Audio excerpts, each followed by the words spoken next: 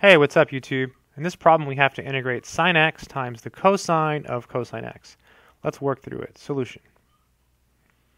So I think a u-substitution will work.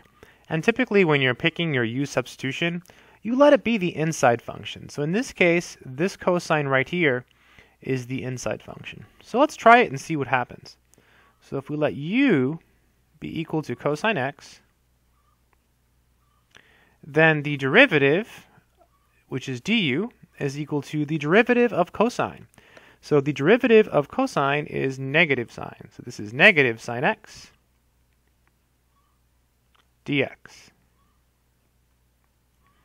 All right, now we don't have a negative anywhere in our integrand. So what we'll do is we'll divide both sides by -1 to make this piece here that we're working on look like what's in the integral. So this is sine x dx. All right, let's carefully make the substitution. So let's see. So sine x dx is what we have down here. So negative du. So let's write that down. So negative integral du. So what's left over? Just this cosine of x.